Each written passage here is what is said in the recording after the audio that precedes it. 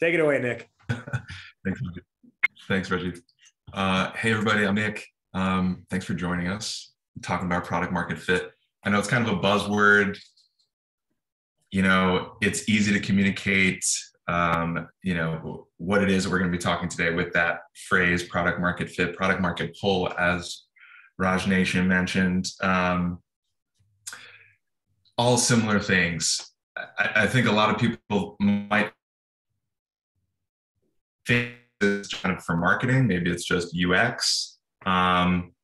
Maybe some folks are looking for like a growth hack thing, or maybe just sales ops. This is what we do before all of that, or that's what I think of as being kind of the foundational thing that fuels all the rest. And put simply, it's just like listening to the right person and asking the right questions. But what I'm going to do is start by just introducing myself, sharing a little bit about my background, why this is days, and then we'll go through a little slide deck. At different points during the slide deck, I might ask you to come off mute, might ask you to send some messages in the chat, and I might be screen sharing a couple of different examples to make things a little clearer along the way.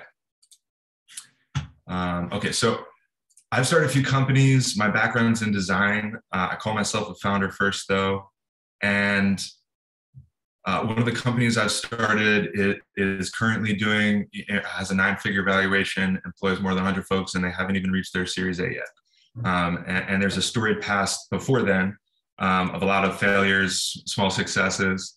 And what I've been doing for the last couple of years is taking all the things I've learned about pivoting and switching directions, when to quit something or put something down, when to reinvest.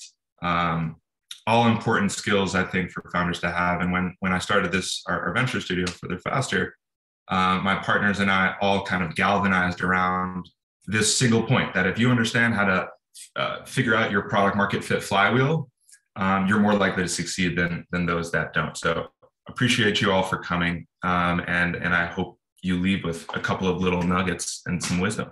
All right, here I go. Any questions, anything I'm forgetting, Raju, before I dive into things? No, just to remind everybody, and use the chat if you have questions along the way, and I'll help run that so you can focus on doing you and giving the information out. Beautiful, beautiful. Okay, cool. So the first thing we're going to talk about is like the mindset and some things that I think people misunderstand about product market fit in my view. Then we'll talk about research methodologies, specifically like surveys and interviews. Then we'll talk a little bit about prototyping. And I don't think we'll have enough time to really talk about development or organizing and prioritizing feature sets, but I've got a little framework that I'll leave you with that I hope is valuable for everyone. All right, so first things first. This is, largely designed for founders, but I like to say it's for the founder's mindset. So if you take ownership over a product or a service that you're working on, or for a company you're working for, consider this for you as well. But I will be saying founders the whole time. So just internalize that, make that your own. I feel like founders need to be leading, and in our studio have found that founders who lead from the product mindset understand the users better and understand how to connect that to development and feature sets. So it's really about the founder's mindset. A lot of folks will try to ask someone to come in, maybe a CPO for hire or a product manager, and offload this product market fit work to them. But if you're early on in an idea, and especially over the life cycle of your company, it's really important that you understand these processes as well. Get a few under your belt and then offload it, but don't ignore it completely. It's important for you to internalize just as a leader. I think that there are three key, there's a spelling error there on the right, sorry about that. There are three key components of the product market fit mindset. One is an interest in a problem and not a solution. One of the biggest errors I see founders making when they do attempt to do some interviews or reach out to customers is they start with selling. They don't really listen and open up and ask general questions. They're like, what do you think about this solution? And they ask their friends a lot of times. So we'll go into better ways to do all that. But do your best to fall in love with a problem area and not necessarily a solution set or a specific idea. That'll allow you to always be exposed to something that could be the biggest idea, you know, and keep you from going down rabbit holes and ignoring potential opportunities. The best way to fall in love with a problem is by listening to that market deeply. When you start the process of surveying and interviewing, you're going to get a lot of information. And that's, I think, a big fear of folks. It's like, how do I sift through this? And what we do is put it on a scale, a pain scale, so that we start working with the pain points that are the highest, and oftentimes that happen earliest in the journey. So that's a quick tip. If you're not sure where to start or where to be focusing your energies, go for the highest pain point and the one that's earliest in the journey to start with. I think we might need a muter on this. Forgive me. Thanks. And then the second is this kind of iterative design, or this kind of Slavic or Russian word, iterative design, that I have here on the presentation. Iterative design is about proving yourself wrong and constantly changing the assumptions that you're making. It's a feeling. I remember, not to be too illicit, but there's a judgment that was made by an older judge on pornography, and it went something like, if you'll know it when you see it. The same thing is the case for product market fit. You'll try to convince yourself that you have fit, and I see this a lot, but here are 3 things that for sure are strong litmus tests. 1, customers can't get enough of it. Your pace and growth is outpacing your supply, whether that's time for you, or servers, or if it's a physical product, your inventory. That's definitely a strong indicator. When customers are spontaneously telling others or instructing them on how to use your product, that's a really strong indicator of product market fit. And the third is you're hiring super fast to keep up with the growth.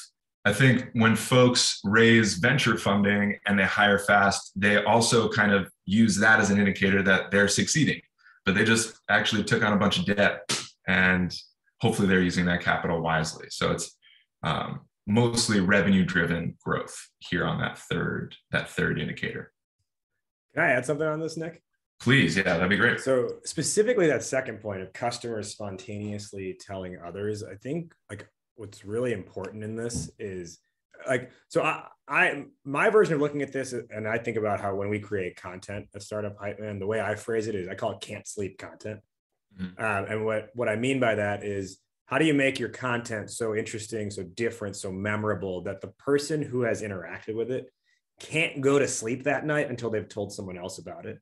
And I share that anecdote to say, like, what you're saying here with customers spontaneously tell others, I just don't want anyone to mince, like, it doesn't mean that they're like cash, like, oh yeah, you should maybe check out this thing sometime. It's that like they pretty much cannot go to bed that day unless they have told someone else about it. And that I think, and you can clarify, I think is the difference between like, you know, product market semi-adoption versus real stickiness. Absolutely. It's probably the strongest, I would say, yes. And it's important when you're designing your product from the ground up to think about that referral cycle, make it easy for people to tell others.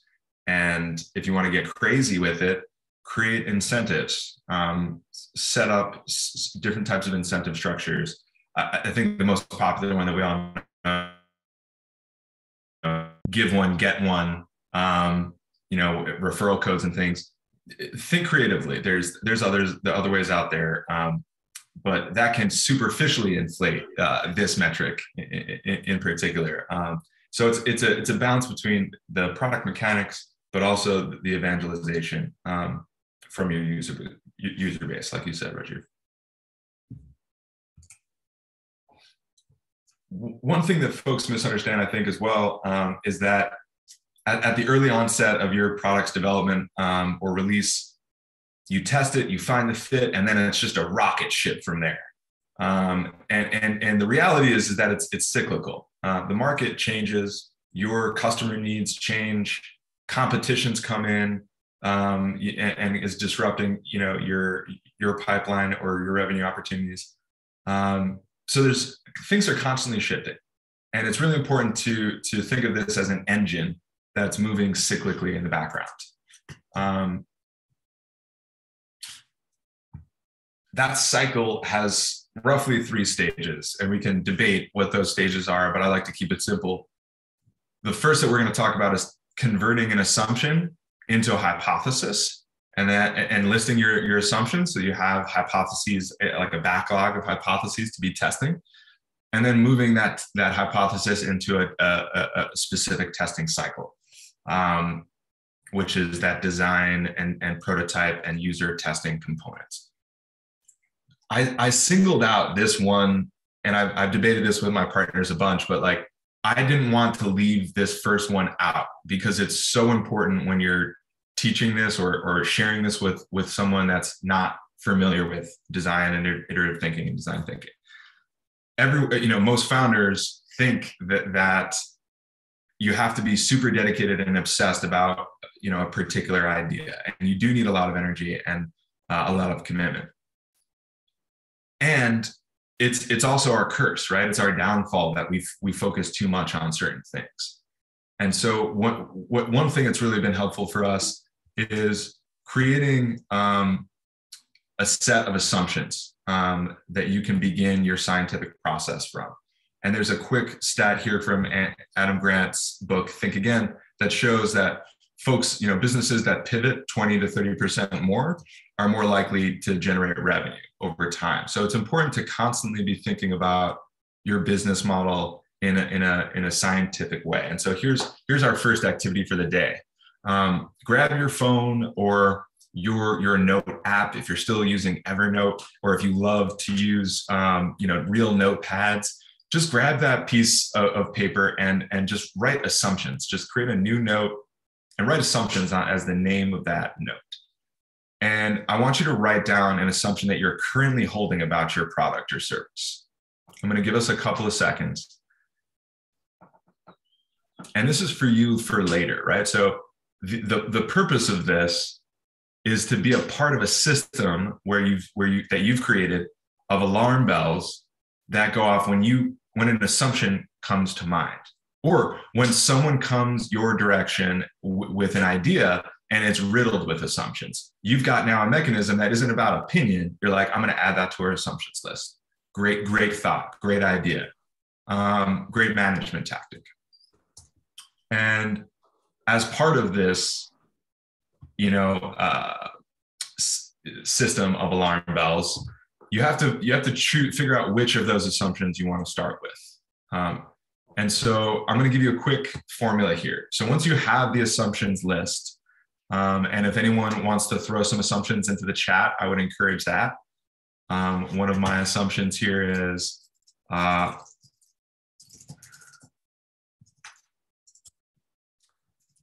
founders care a lot about product market fit. That's foundational to this presentation. And some founders might not. And honestly, I'm not really interested in talking to them. So that's why I put presentations on like this and share this with as many people as I can, because it's attracting the type of folks that I'm interested in talking to, that folks that care about product market fit, are obsessed like I am or want to be. So once you have your assumption and you have your persona, you have an understanding of who the person is that is affected by that assumption, you also want to consider the business impact. So you'll see these 3, it's kind of like a little Mad Lib I created here. You don't have to use this, but these are critical ingredients in a strong product hypothesis. So what we've done so far is set up an assumptions list that you're going to create a backlog of assumptions. And then one day you're like, I've got time to test one of these assumptions, or you're ready to begin your scientific testing process. You're going to take that assumption and plug it into this formula. So for my assumption, right, I haven't included the persona in my assumption, is that founders. So we believe that product market fit, my assumption, is important for founders to know, and will increase the number of founders I get to work with and businesses I invest in. and the success of those businesses, in fact. And here's another example down here for a telemedicine company. And I'm going to ask you all to throw out your product hypotheses in a second. So start getting typing.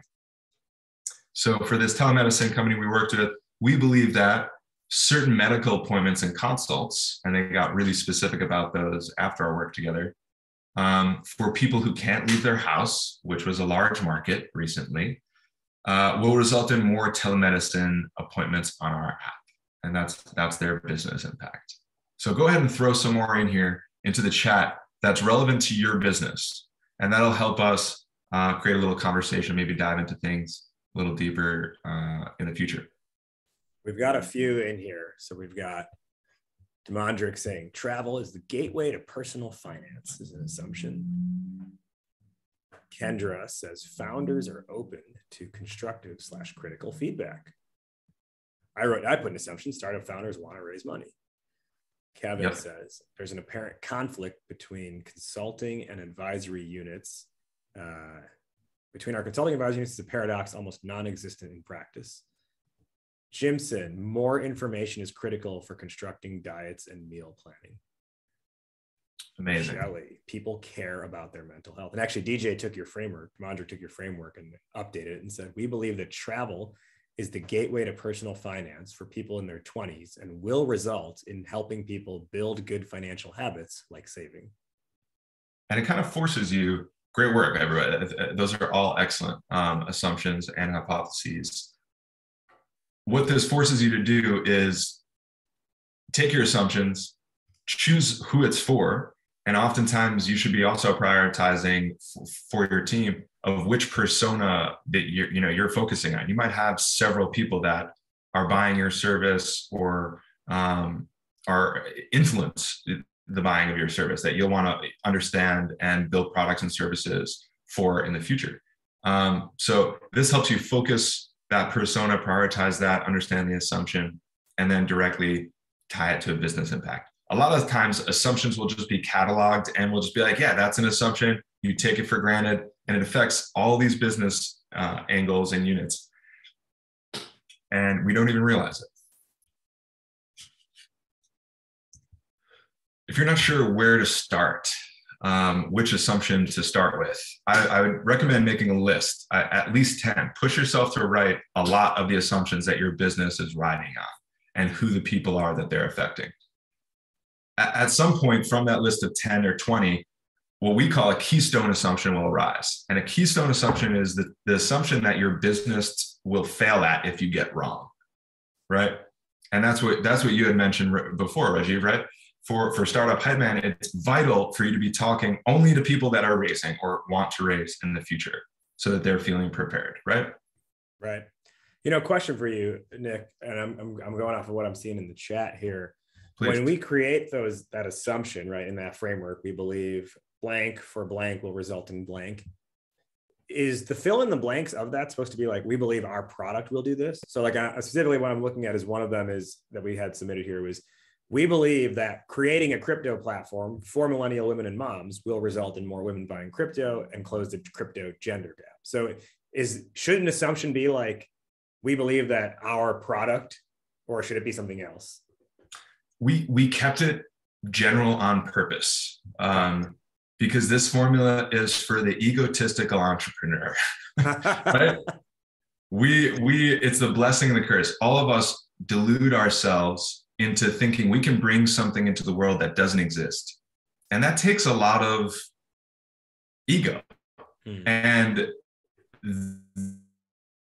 by calling this a scientific formula and by calling that part of the formula assumption-based instead of product-based or feature-based, it really takes this and fights against. We found that like this is the defense against, one of the best defenses against ego and myopic kind of focus. Love it.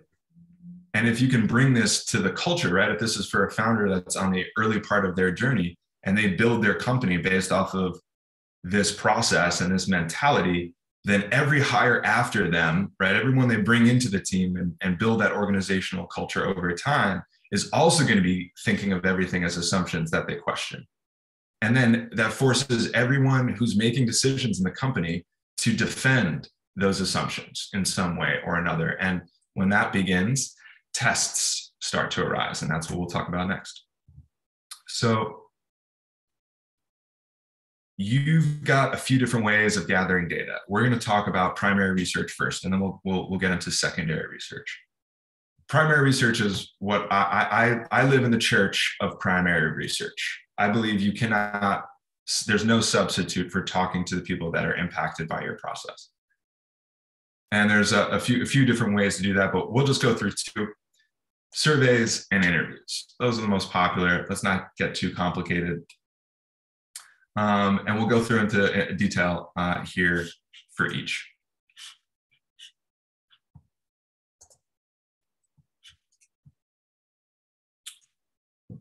Okay. So one more quick survey of the crew. I'm going to ask for you to write which of these tactics you've done in the past, or maybe are currently doing. There's a few different types of validation tactics, right? We've got the surveys, we got the interviews, but then you go deeper into the secondary research as well, right? Marketing competitive analysis. Or maybe you're getting a test out there in a way that's interactive through a landing page or a prototype or a mock-up of something. What have you all used in your process of validating some new ideas in the past? Jess, I love it. Just bringing the whole suite to bear. That's amazing. Would you lump if it wasn't like form? So I'm just thinking back to the 5-6 years ago when I started Startup Hypeman, and I'm thinking like it wasn't like formal user interviews, but I was paying close attention in a lot of conversations I was having. So how does that fit into this, or is that maybe not the method that one should go? It does not, yeah. So and I don't fault you at that for at all. I do that sometimes as well, depending on how formal we want to get behind it. But if you're raising money and you're building a company, you're going to spend a decade or more of your life on something, I would definitely go the formal route. Mm-hmm. And what I think you were sharing and things I've done in the past as well is kind of like learning while selling. And that's great too. Like that works if I would, in addition to that, I would bring in some more formal tactics as well, because what oftentimes we see is we start with really formal stuff and we build our assumption base to have enough confidence and then start getting it out into the world and selling. And then that learning cycle comes into play. Then we get fatigued and we can't really keep everyone's opinions different from each other, and we have to go back into a formal process. And so that's the cycle and the benefit of having this engine kind of in the background. That's great. Thanks. Yeah, it holds your whole team accountable to a certain sense of excellence and rigor that decays really quickly in startups. So a question that dovetails off of that from Shelley is, founders are used to being convicted and assertive re their gut, especially while selling early on. How do you acknowledge and talk about assumptions without it seeming like you're just doubting your gut instincts? Really, I love you for asking that question. It's hard. It's hard to do that from the outside, right? Like I was saying, this presentation is great for founders because they're the core of the culture moving forward. So if you can get this right as a founder, you're actively building that culture in your business. If you're not the founder, tell them to come to this presentation. And I think also try to use some of the arguments that I'm bringing to bear throughout this presentation, that data is super important, how this affects organizational culture as the company grows to 10, 20, 50, 100 employees, thousands of employees. And hopefully, I think one of the more powerful things in that line of thinking is how autonomous the organization can be at large, right? You can have thousands of employees who are running tests, or hundreds of business units or small teams and pods that are carrying out this level of work really fast in disparate departments and ways, as long as the method for getting to an answer is agreed upon. And a gut reaction centralizes all of the decision-making power to the person who holds that gut. And then their time is limited as their company grows. And the gut becomes overextended and they can't have an opinion on everything. And so if you really want to build a company that can scale and grow over time, we need to find methods and standard operating procedures, which I know you love, Shelly, that can scale with us.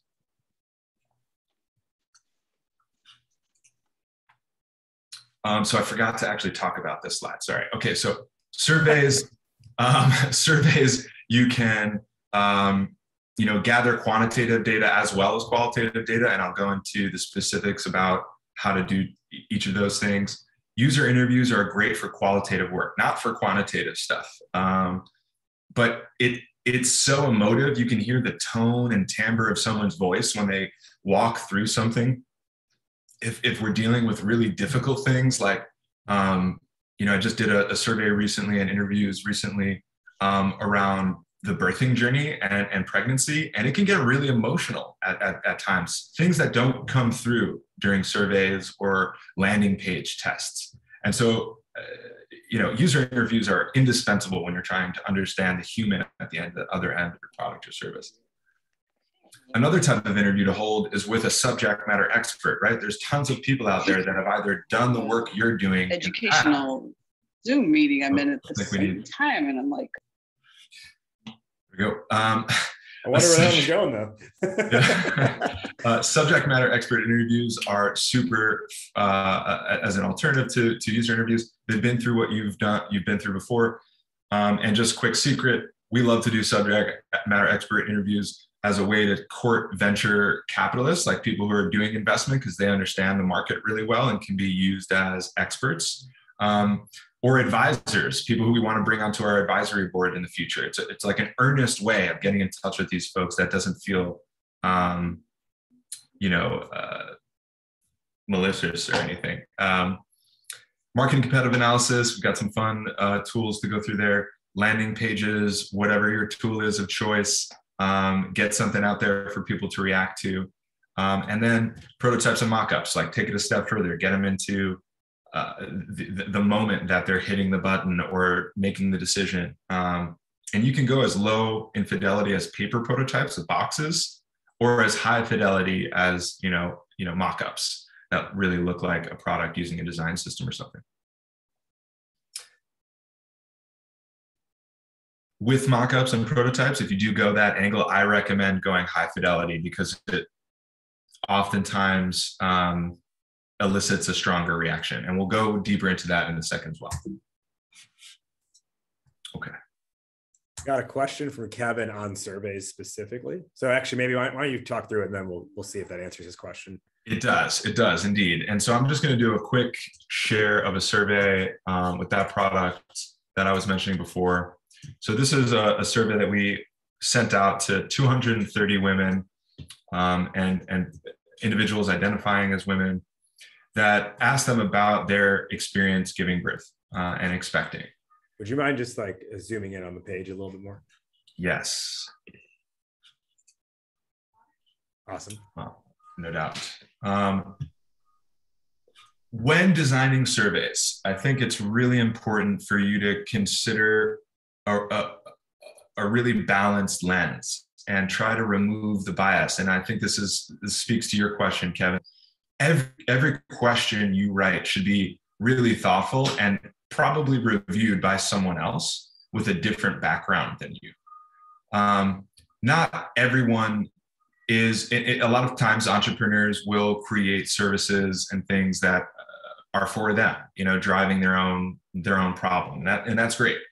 It's also important to and vital, because there's other opinions at the table, for you to consider perspectives outside of your own. And surveys are a really great way of doing that. So after, during the survey, you'll see a few different things, variety of background and information being collected about the person up front. So we can get a sense for their perspective and where they're coming from and their life experience. Sensitive questions are asked, so we have to be really conscious of how we phrase certain answers so that they're not emotionally triggering or re-traumatizing. So language is super important. And And you'll notice that there's different types of responses, response formats. Some of them, a lot of them are multiple choice, but a lot of times they'll be open answer or they'll be rank choice. And by diversifying the type of questions you're asking, you'll be more certain about the answers you get. So I would recommend answering the same question in 2 different formats, so you can gut check between participants and even within like a single participant. It's, research methodologies are tricky.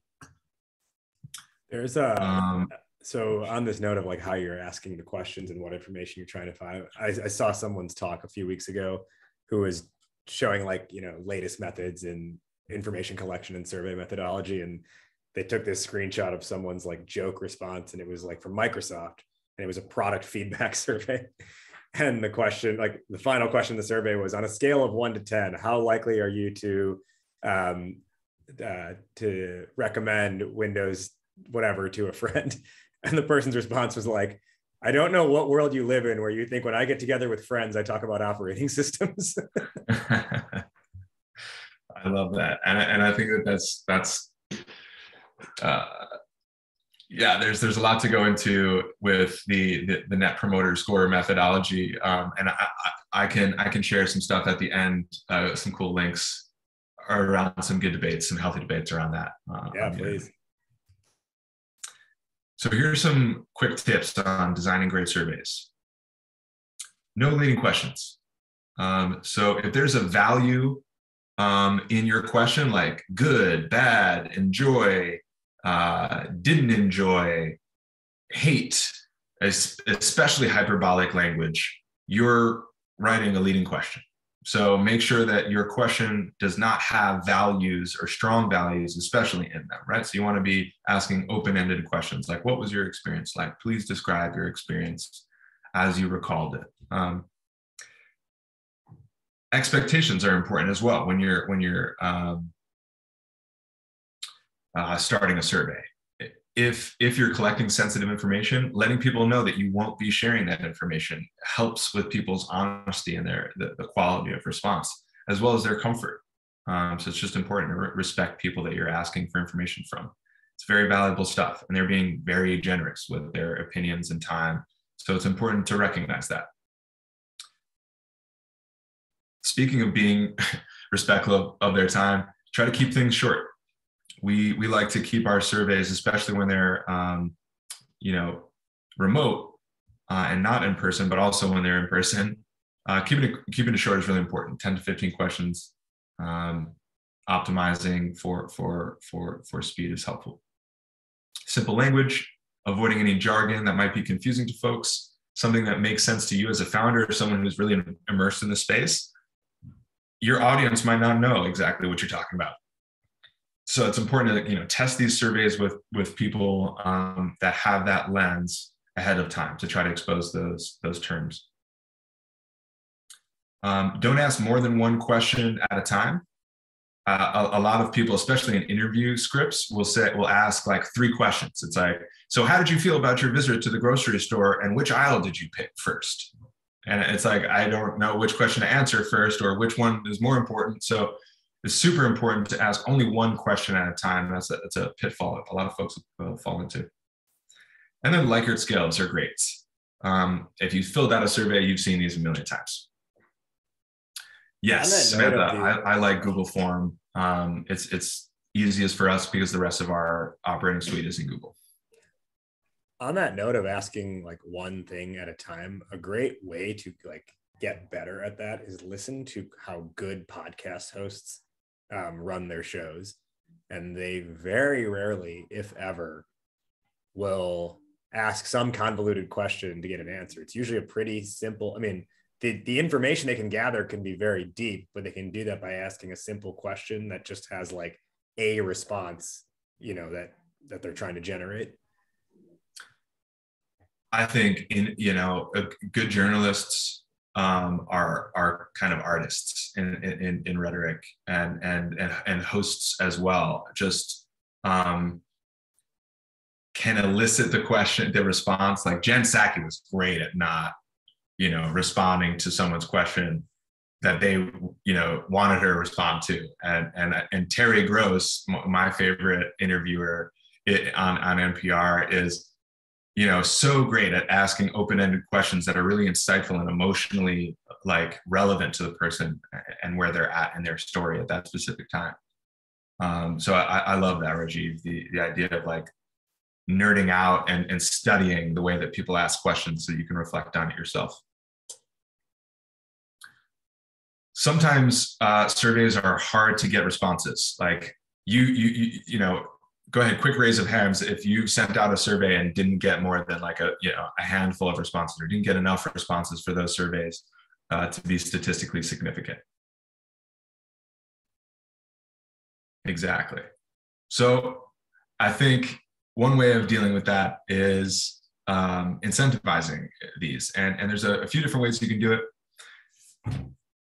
If you're going to approach a professional organization that you're asking, let's say we're reaching out to facility managers.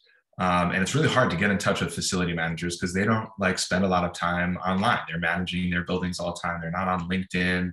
So what we did was asked a professional group, the International Facility Management Association, to distribute our survey amongst their members in return for the data that we generated from it. So that's an incentive for the group to share the survey, not necessarily for the survey person to participate in it, but for us to broaden the audience with which we're getting exposure to. So think about ways of incentivizing the folks that are sharing your survey as well. And then for people that are actually giving your time, we find one of the most effective and cost effective as well is enter to win. So you just get a raffle, you select one of the people or 10 of the people that have participated in your survey to get a gift card or something along those lines. So it's not every response is paid, but it incentivizes folks enough to just take that 5 minutes from their day. Always want to try to get some contact info, but you also don't want to make folks uncomfortable. So I would oftentimes recommend people to not make contact info required, but definitely ask for it. And then to make sure you're asking the right people the right questions, a screener questionnaire ahead of time or qualifying questions at the top or somewhere in the survey itself is super helpful, right? So if I'm out there talking to facility managers, one of the screener questions I need to put in there is, are you a facility manager? And if they say no, then they're removed from our data set. All right, now we'll talk a little bit about interviews. Any questions on surveys and all those tactics before I dive into the interview section? Feel free to ask them in the chat, or go ahead and take yourself off mute. I'd love to hear some voices.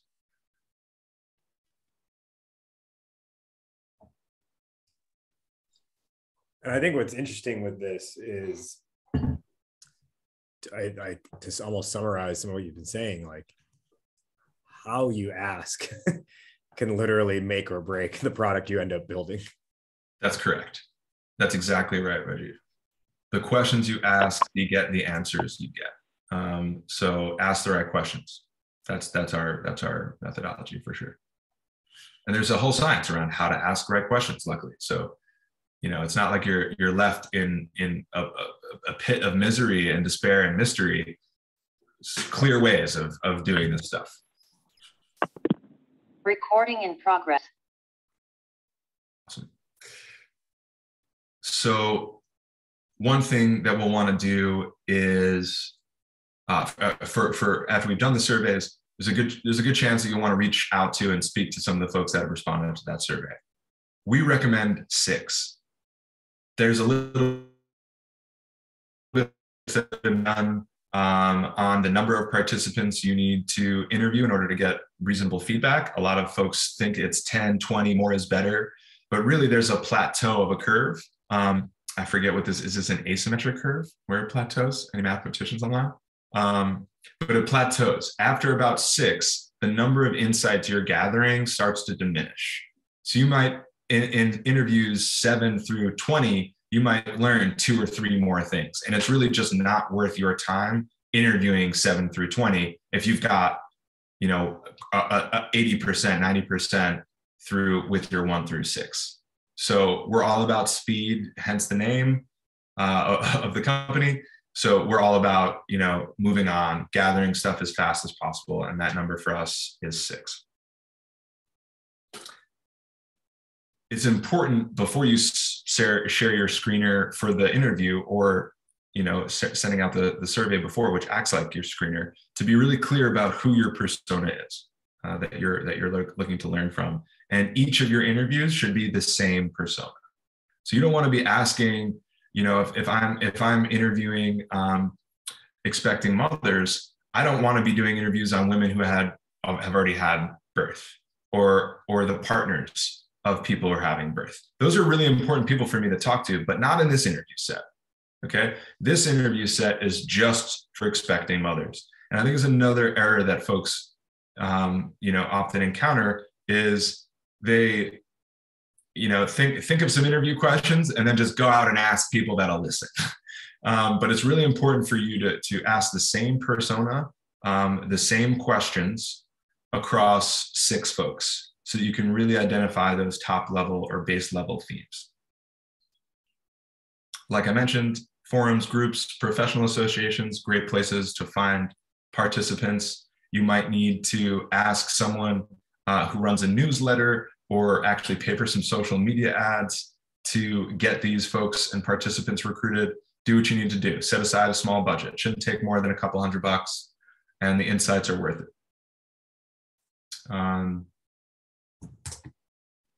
Before the interview, you'll want to select the survey respondents based on a certain set of criteria. Then we'll reach out to those folks. I would script what that interview looks like. We've got a couple of templates if you're interested. Schedule some time blocks. We like using Calendly, so it's easy for the person to find time in their schedule. And that's oftentimes the biggest reason for someone to reject an interview request, is because they don't have time. So offering them multiple slots is super important in conversion. Writing the script ahead of time and keeping that script the same throughout the entire time and documenting those responses is critical. We use a transcription service called rev.com. There's also TLDR or TLDB, Otter AI. There's a bunch out there. And I think actually, you like Rev too, Reggie. I think Zoom does this too. It might have already added this feature to get the transcripts as well.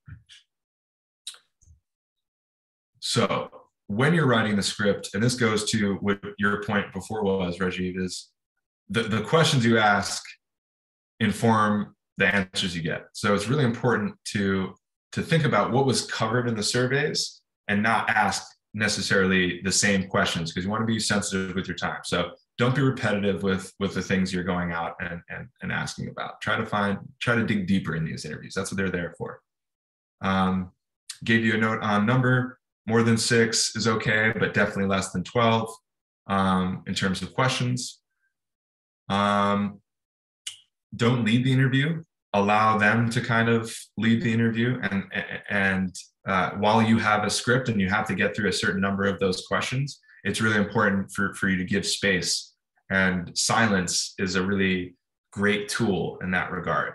Just a nice long pause after someone's provided a response is enough for them to oftentimes either fill that gap because they're nervous, or because they expect you to say more, or because something else occurs to them. And do your best to try to break it down into sections. So if you have a 12-question script, you'll maybe break it into 3 blocks. Here's what we're covering in the first block, here's what we're covering in the second block, and here's what we're covering in the third block. It helps the respondent and you in digesting the information shared. One thing just an anecdote I want to add on to this. Yeah, that's your expertise. Particularly with the don't lead, follow. And it kind of calls back to some of what we talked about before, which is the requirement to remove your ego when going through this process. So 7 or 8 years ago with my first business, we couldn't get very far because we created a product that we tried to make for 3 unique audiences, all with the exact same product. And so we were constantly struggling with how to ever talk about it because each audience had a different use case for it. Right. But I remember doing some of these interviews, going down this path that you're talking about here, but then still not doing enough to like hedge against myself. And if I wasn't getting like the answer I thought I was going to get, I would ask like that same question like 3 more times, but 3 different ways. And even if it still didn't come out, I'd be like, okay, but what about this? And then they'd be like, oh, I guess, yeah. And then I'm like, okay, great. So I got the answer I was looking for. So you've got to like really protect yourself from yourself in this process to make sure that just because you think something, and I think it goes back to, it's a hypothesis as opposed to an assumption, right? Yeah. If you take on that mindset of it's a hypothesis, then you do a better job of protecting yourself from yourself in the interview process. So that way you're not like, if you don't get the answer you thought you were going to get, you don't just start asking it other ways to hopefully almost trick them into giving you the right response that you're looking for. Amen. And thank you for sharing that vulnerable story, Rajiv. I've been there myself, and I think there's a lot of folks on the call who have also been there. Yes, that's what I was referring to before around selling on the call. You don't want to be selling. You just want to be inquiring. You want to be curious. You want to be interested. Okay. You don't want to be trying to elicit a specific response. And if you don't hear the response you were expecting, that's critical. That means there's a chance you might be spending or believing in something that shouldn't exist, or now isn't the right time. And so, you know, I think of myself sometimes as like, you know, a little Christian children's foundation or like one of these, you know, rescue organizations for founders where I'm like, I've saved you from 5 years of spending your life doing something that no one wants, or investing more money in a product that's not going to turn you around to work. And that's a good thing. Knowing when to stop and step away is just as strong of a muscle as when to invest as a founder. All right, now we're in the interviews. I'm going to try to run through this because we only got a few minutes left. Best practices: do a tech check. Don't have more than 2 folks on the call because it kind of creates a little bit of a group dynamic and pressure. Take notes. Even though there's a transcription service working in the background, it's important for you live to be tracking the energy on the call and writing down things that come to mind.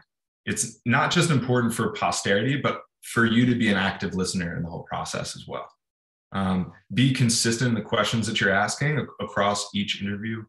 Focus on the current context and consider the timestamps as you're working through it. Okay, after the interview, immediately after, give yourself some like 5 minutes and use a forces diagram. I'm gonna show you this template in a second, but it's a quadrant diagram that shows you push, pull, actions, and anxieties, which are the things, like these are the reasons why people buy things or change their behavior as human beings. Schedule an internal synthesis for yourself and to share information with your team, because it can't just live in your head. It needs to be in the whole team's head, so everyone can be making decisions with the user in mind. And transcribe and document. Most folks don't document. Most folks will, if you're going through this process, you're like, yeah, I did the interviews. And I'm like, okay, so where's the report of the interviews? So that your next hire can read it, or your developer can read it, or your investor can read it, or you can read it. Your future you, 5 years from now, can look back at that. And so if there's one thing I'll leave you with in this, this goddamn presentation is please document. Please document these interviews and synthesis. You'll look back and be like, why the hell are we going in this direction? There's something in the interviews that pointed us over this way. And then you'll be able to look back at the report and recognize and chart that trajectory. Spoke a little bit about the subject matter expert interviews. Conduct them in a very similar way. They don't have to be as formal. And folks, the persona is going to vary quite a large degree between these interviews. We're going to be talking to academics who have been researching the future of this landscape. You're going to be talking to veterans who have been in this industry for 10, 20 years and seen it evolve. You're going to be talking to founders who have started the company you're trying to start 3 or 4 years ago and failed. Why was that? Talk to all of these people and be curious. One thing I'll notice is folks will be afraid of talking to competitors or people that are in the same industry or vertical. And to that, I say, who cares? If some trade secret comes out on the call, it's not going to be the call that, and you're probably going to be so guarded on the call, it doesn't matter. But you do need to be networking. You do need to be talking to these people and learning from each other. If you're truly passionate about the product or service you're bringing to the market, it needs to exist in the world. And there's another person out there that is also trying to make it exist in the world. How beautiful it is that you found that person and have the ability to talk to them and learn. So don't ignore that just because of your ego. Okay. Data gathering. So now we're diving into secondary research. And I'm moving at a fast clip here, Reggie, forgive me. So we'll want to do a few things: understand the market size, understand direct competitors, understand unsuccessful attempts, right? There's a whole website called the Startup Graveyard. It's our best friend. We have them on auto dial, right? Like those are the most important people who have charted your path before. Understanding where funding and acquisitions are going. If there's a company that's raised 50 million, 2 years ago or 3 years ago and hasn't raised another round or isn't looking like they're succeeding, that's an indicator for you. If you are noticing there's a competitor that just got rolled up, 3 companies just merged into one, you should be on the lookout. Like there's going to be something coming from that company, a PE play of some sort, most likely. So understanding where funding and acquisitions and mergers are all happening is super important. And then creating what we like to call this branding matrix or competitive matrix that includes features and brand components, because we've found, being designers, we've found that, right? Like what's the difference between Casper and Sleepy's? It's their brand. It's the same. It's a very similar market. It's the way that they went to market and the branding that made a lot of the difference for them. So make sure you're charting that when you're looking across the landscape as well. All right, 2 more minutes. Here we go. Most people think of an MVP as the triangle on the left. It's reliable and functional. It's like a shitty version of the thing you ultimately want to build. That's not an MVP. An MVP, a real good MVP, takes a slice off of each of these layers. And when you're thinking about a prototype, it's important that you're not thinking about your MVP. A lot of people would be like, oh, we're going to the MVP, and really you should be thinking about prototyping before you go to the MVP. Always be prototyping. You don't want to always be building another MVP, because that's just building software, and it's not as helpful. It's creating tech debt, et cetera. And you'll notice how thin and slim this slice is. It doesn't need to be reliable. It doesn't need to be functional, but it does need to be meaningful and convenient and pleasurable and slightly usable in order for them to elicit a reaction. That's my note for this, is to optimize for reactions. We ran a test for a travel recommendation company, and they were building an app to get recommendations from friends. Instead of building an interface that looks like the app, what we decided to do was use WhatsApp and use WhatsApp groups and kind of eavesdrop on the WhatsApp groups amongst friends. We recruited what we called like the pod leader that would then recruit 6 of their friends. We would eavesdrop and watch how recommendation conversations would go within that thread. And what we learned was people weren't willing to pay for the recommendation app outright, but when the group wasn't able to give them a recommendation, they were willing to pay for an expert to come in and offer a recommendation in that thread. We would have never understood that if we didn't understand the dynamics within the recommendation itself.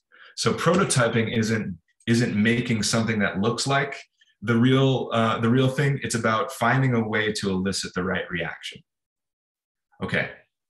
Once you've got all of the features that you're really excited about, here's a quick prioritization matrix.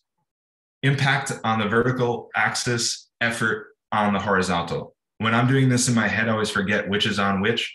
The impact is an I, so that should be vertical. So that's the one you're going to put on the vertical. Capital E has the horizontal slants on it. Effort should go on the x-axis. You'll start in the top left quadrant and move clockwise around it, and then stop once you get to the lower right quadrant, right? So you're starting with high impact and low effort features, getting them out, building momentum. Then you shift into high effort, high impact features. And all of a sudden, once you're done with that, 2 or 3 months has passed and your priorities are different. So you're going to rechart everything again. You'll never really want to be working on the things that are high effort and low impact, or low effort and low impact. This is a great prioritization framework that we use on a daily basis. All right. This looks like something out of the Ozarks TV show logo. I know it's a terrible diagram. You wouldn't believe I'm a designer, but take your assumptions, throw them into your phone or a list, build the list of assumptions. Once you have the assumptions, form a hypothesis and focus it around a business impact and a specific person. Take that hypothesis, define a research program using interviews and surveys to learn more about that hypothesis. Build a prototype or something that you can put in front of a person to elicit strong reactions, and then focus on the insights you gathered from that test in an effort and impact lens. I know I had to rush through those last few, but I'd love to just learn in the chat, if you wouldn't, before you sign off, one thing that you're taking away from in this presentation that'll help me sleep tonight. And if you do have any question you want to ask, we got another minute or so. We can stick around to answer any of those questions. Go, DJ. Go. You can just come off mute, DJ. Go ahead. Hey, all right. This has been a great presentation. Thank you so much, Nick. Yeah.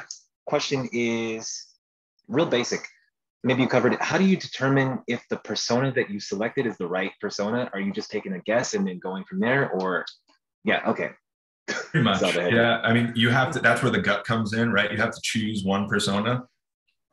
The way you define the persona is important though. And the way that we define personas is based on another framework called the Jobs to Be Done framework, or JTBD, or DB, done? Jobs to Be Done. Jobs to JTBD. Dyslexia pops up all over the place. And the Jobs to Be Done framework is fantastic to understand what someone is expecting to get from a specific moment, what pain they're feeling at that moment, and what the gain will be. So pains and gains is what we have, and then some habits and things that they're doing on a regular basis, because that's where we'll find these people out in the world. I also think one thing I want to add as well, when you're showing the pyramid, right, of like what your prototype should be, what your MVP should be. And I think, this is to borrow from a writer and thought leader who I really respect and read a lot of their work around category design thinking, the Category Pirates and Christopher Lochhead. And one of the things they say is like, and they talk about like, don't even think about it as an MVP, because it kind of leads you to create a terrible product just because you think it's supposed to be minimal. And what he says, he goes, just replace product with any other word for something in your life. Would you ever go see a minimum viable doctor? Right? Would you ever go drive a minimum viable car? And he's like, and so when people, founders, they think minimum viable product, and they're like, oh, what's the worst thing I could put in front of someone? And because it's an MVP, it'll work because they understand it's bad. It doesn't work like that. Absolutely. And I think that MVP is oftentimes divorced from this thought process and the mindset of testing. Your MVP is just a part of you testing. It's not, the thing that you want to be wedded to and then continue to develop over time. It's the thing that you get out there to learn from. And if you can always hold the mindset of learning, then you'll be able to keep your ego in check, make better decisions, and people will like you more. Yeah. And then one other thing I think I wanted to share as well is like,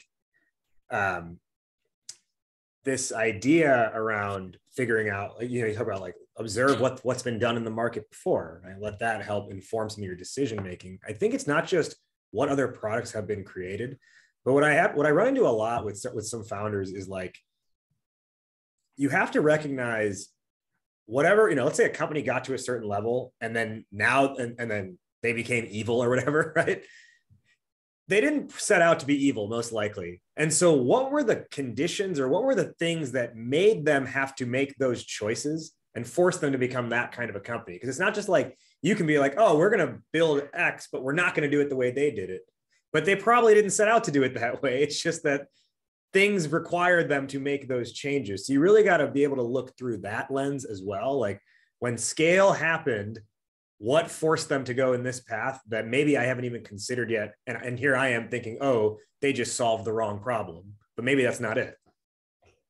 They learned something along the way that you haven't encountered. Yeah. I think so.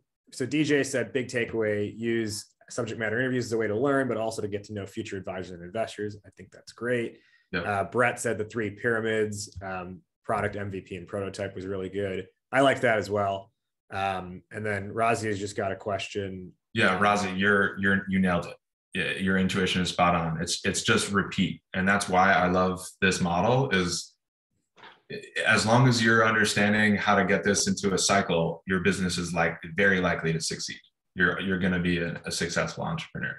Like, I wish I had been operating this for 10, 20 years and I had like a wealth of stats to back that claim, but it's just the church that I'm a part of right now, and I'm building. It feels so right and true to me. And remember, you kind of casually mentioned it, but it's a site I never knew existed, startupgraveyard.io. I am bookmarking that site now. So appreciate it, Nick. This was awesome. I think everyone on here will corroborate that. This was really valuable. We're going to get the recording sent out once I can upload this to YouTube. And then do they get a copy of the slides as well, or no? Yep. I'll share the deck in the next couple of days, along with the link to the video. Right on. All right, everybody, go forth and build good products. And you've got Nick as a resource now, and Further Faster as a resource. Yes. Yeah. Find me on LinkedIn. Would love to chat with folks. This is what I love. All right, guys. Have a great rest of the day. Thanks, DJ. Later. Bye.